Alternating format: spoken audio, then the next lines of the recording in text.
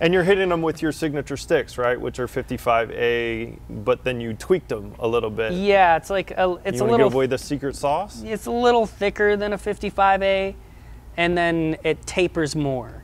So, you know, there's a kind of weight that I really like with a stick, which is around 56 grams to 58 grams. Sometimes I'll do 60.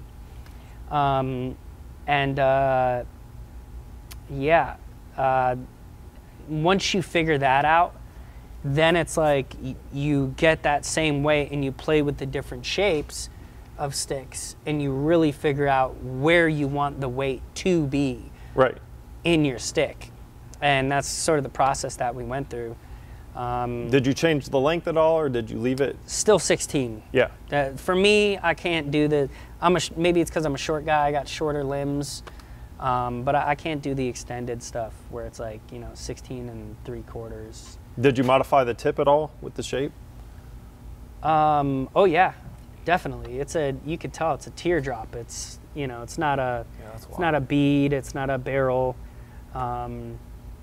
And I feel like that gives me more connection to it. When it's a bead or a barrel, not only does, you know, chunks fly off, you know, but like, yeah, I just feel like some sort of disconnect with the tip. So yeah.